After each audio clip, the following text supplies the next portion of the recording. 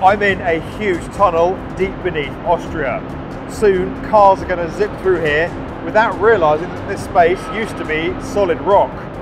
And that's all made possible by this massive 250-ton piece of kit. You won't find this on many construction sites. It's a one-of-a-kind machine that was built especially for this project because this isn't how you'd normally dig. If you've ever driven through a tunnel and wondered how it got there and why it isn't collapsing, it's because of seriously impressive work like this.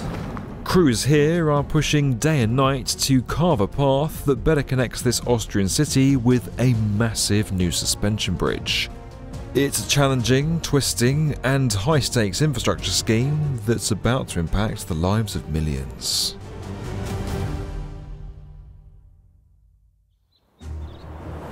Now, if you want to get around here in Linz, you could take a streetcar, walk, cycle or drive.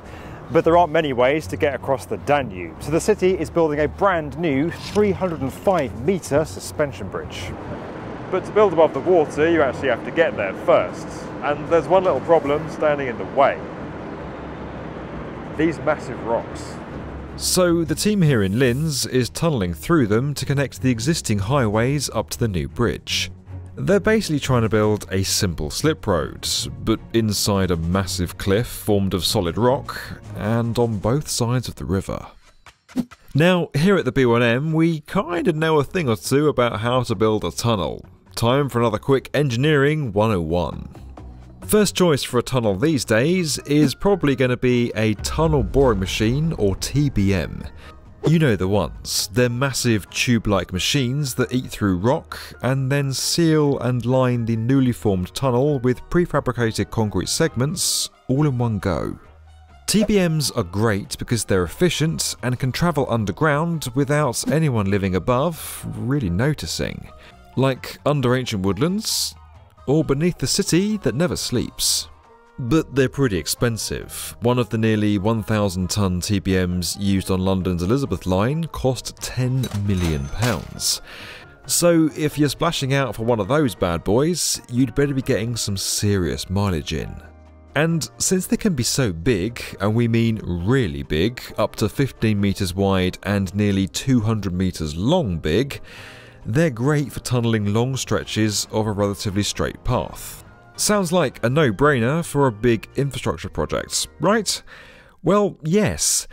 But here's the site in Austria. Just 1,600 metres of nothing but twists and turns through solid rock on the bank of a river. So rather than trying to manoeuvre a giant TBM through it, construction here went a little more like this. This is the alternative, and quite frankly much more fun way to build a tunnel. Granted, it's not quite so subtle, but it gets the job done. In incredibly simple terms, you drill some holes in the rock, drop some explosives in, stand very far away, hit a button called detonate, clear out the rubble, and repeat the whole thing until you have a tunnel. When we say you, we don't mean you. Please, please, employ professional engineers and construction teams. The tunnels here in Linz were built using the new Austrian tunnel method. First, the path was cleared using drill and blast, with the debris taken away by boats along the river. Then, anchors and drainage points were installed, concrete was sprayed onto the walls to create some initial stabilisation, and these giant yellow waterproof sheets were installed. But that's only half the battle. Once the tunnel's actually built, the team have to line it to create this nice, smooth finish. Now you might think it'd be cheaper and easier to just leave it as exposed, craggy rock, and that would be the case, but that would be pretty dangerous and create a long-term maintenance issue. Rocks could fall into the tunnel at any point over the tunnel's lifespan. What you want is it looking nice and smooth like this. That's where this thing comes in. It's an absolutely enormous 250-ton piece of equipment developed by PERI Formwork Systems called a formwork carriage.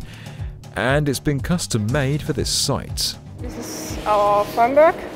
We used it to concrete the whole tunnel, the walls. We used it for over 180 different sections. Here's how it works. First, all the parts of the machine are brought in by truck and assembled. Then workers prepare it by shrinking it down enough to move through the tunnel. They'll remove the front bit called the stop end, close the wings, lower it down towards the ground, and roll it on through.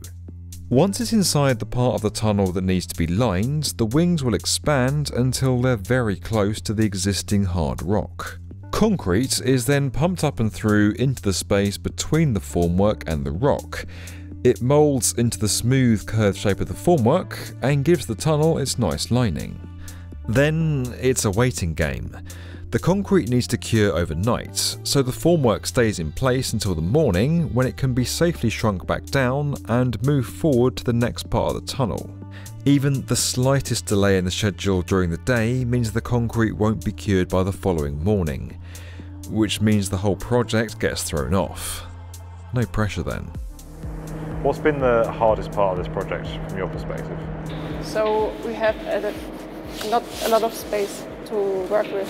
And that's a really tight curve. The inner side of the curve is shorter than the outside of the curve. So we had to adjust the framework to concrete on one side a longer section and on the other side a shorter section. Now, when it's at full length, PERI's machine can work in 12-metre stretches. But because there are such tight corners on this route, sometimes the team needs to cut the machine in half and pour even smaller 6-metre slithers of concrete to create a curve in the tunnel.